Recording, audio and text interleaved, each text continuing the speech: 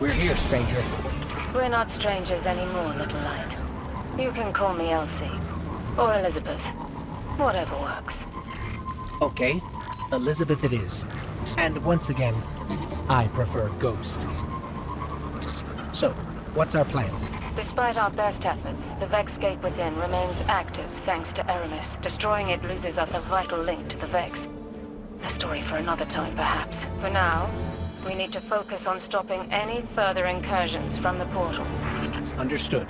We'll take care of it. What is up, my Squirtleites? It is I, your king, welcoming you back to more Let's Play Destiny. Today, we're going to be going through the Glassway strike, the lone new strike added in Beyond Light. At least that is actually part of the Beyond Light campaign, but that is a story for another time.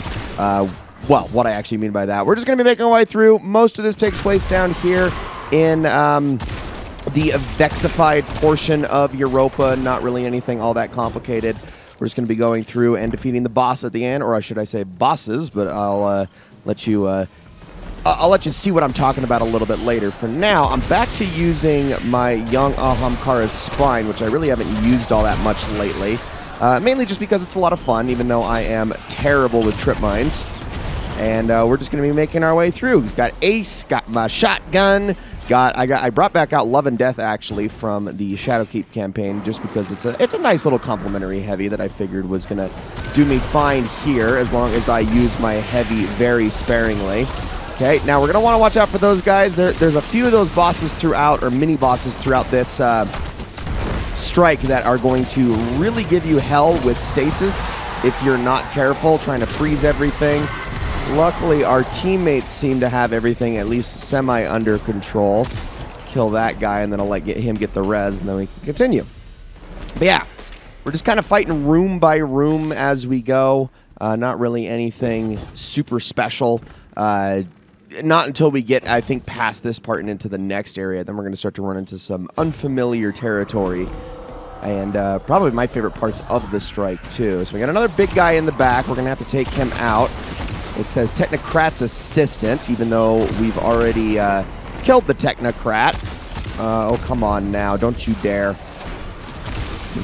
Do some damage to you, and then I can... Oh, wow, that guy killed him immediately. Probably just used a shotgun. They're not that strong, so it's not really that hard to do. But, I mean, granted, this is just a standard strike, and difficulty on these has never really ever been all that high. Not without modifiers in the way, at least. Take a few of those out with my knives. There we go. Here we are again, cleaning up another of Clovis Bray's messes. I'm sure wherever he is, he's laughing at us. He's the reason all this is here in the first place. The darkness told him to build the portal. It's his fault the Vex invaded. His fault so many people died. I did everything I could to help.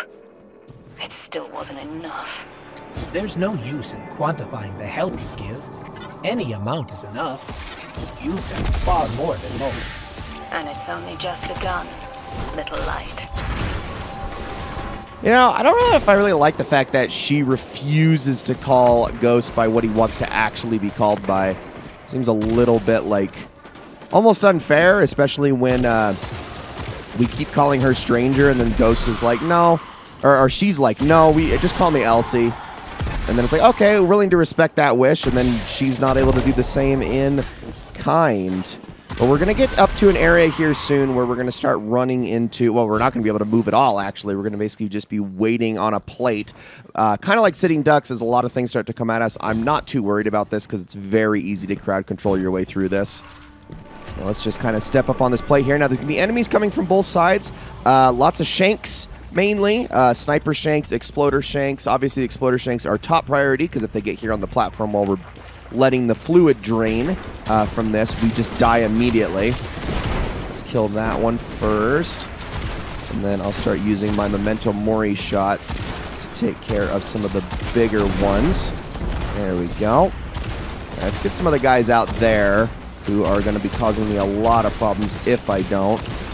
Now we got Vandal snipers that we're going to have to start killing. they're not too bad. Just make sure you have at least a somewhat decently long-range weapon. You are not going to be able to hit them with sidearms or submachine guns, and they will mess you up bad, especially in higher difficulties of this strike. And I think we're starting to get into Exploder Town now. There we go. Make sure they blow up. Everyone look in the left side, too. Okay, we had Tracer Shanks out there. Blow those up. Probably reloading more than I need to, but there goes another Exploder Shank, and now that the fluid is drained, we may proceed. So more Fallen are going to start to kind of crawl. I mean, I guess not crawl out. They're literally dropping down, but for some reason, they're dropping into the radiolaria, which I can't imagine is good for their health any more than it is good for ours, so we're going to have all sorts. I mean, I haven't been able to use my trip mines at all in here just because of the nature of this place. Has not really been the best. Here, let me get you with that. There we go. That'll actually get me a fire sprite so I can get more grenade energy back. Beautiful. Look at this. Ace of Spades is getting work done. All right, we got guys up there. Hopefully the Firefly explosion killed both of them. And then over here, we got a Shank. You have to kill everything in this room, otherwise you cannot proceed. But then it will go down, and welcome everybody to the boss room. Very short strike. It's not super complicated, but this is probably the best part of the strike anyway. All right, so we're going to kill everything in here. We got dregs about. There's a captain, I think, that spawned in the middle there, but now begins the real thing. We've reached the portal. You know what to do. So that right there is the boss. Oh, and so is that guy. Belmont the Transcendent Mind. So yes, we need to kill both of these guys. Now, Belmont is huge, so Belmont is going to be moving all around the center of this area, kind of minding his own business, while the Transcendent Hydra is usually going to run off and hide in either the left or the right side of the area. Now, to progress to the next phase, we need to get both of them to their health thresholds, but the good news is that the Transcendent Hydra cannot do the boss stomp, so we can just shotgun it with reckless abandon, pretty much. Belmont, on the other hand, we need to be attacking at range a lot more. Now, I have my knives for exactly this reason, and when Belmont pops out again, I think I'm going to focus on him because he is a lot scarier. Oh, okay, we got Wyverns. Hold on. Let me hit you with a grenade launcher shot. Probably didn't need to fire the last of those, but whatever. Okay, Transcendent Hydra's already weak.